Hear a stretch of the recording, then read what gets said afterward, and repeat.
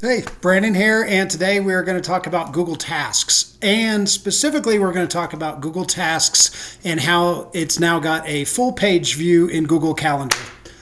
This has been a long time coming, so let's get into it. So right here, I'm in Calendar. I've got my tasks up, and you'll see up at the top right, there's kind of two icons. There's the calendar, and now there's also a tasks option.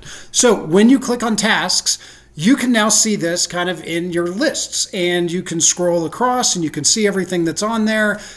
This is a huge step up from where the previous one was, where if we go back and we see Google Tasks just in the sidebar.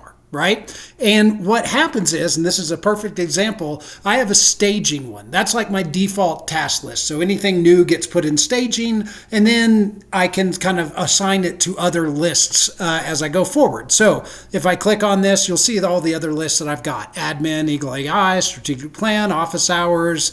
And so I kind of move things around from those lists. Now, what you can do in the new tasks is you can actually just see all of them right there. So I've got my lists. I can go back and forth and very easily see all of my tasks. Now, here is a tip that I've picked up in being able to use it. And if this helps you, awesome. One of the things that really bothers me about the list view, like I like the list view because you can take tasks and just have everything related to like the work I'm doing on accessibility, just have that in one list, right? Which is awesome.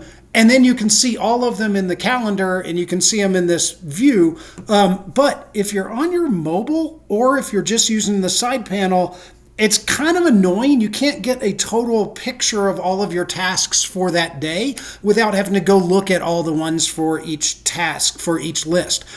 So the tip that I've got, and you'll see that I am heavily overusing the stars here, but that is because that if you apply a star to your tasks, it will actually show up in this starred view, and it will enable you to sort it by day. So now you can actually see all of your different tasks sorted by day as they show up. And obviously you wouldn't have to star all of them. I do, just because I want to see all of them in the list view, both in the sidebar as well as on my phone. But yeah, between the starred and being able to have just a full page landing thing for tasks, I think this is a huge step up. So yeah, hope that helps.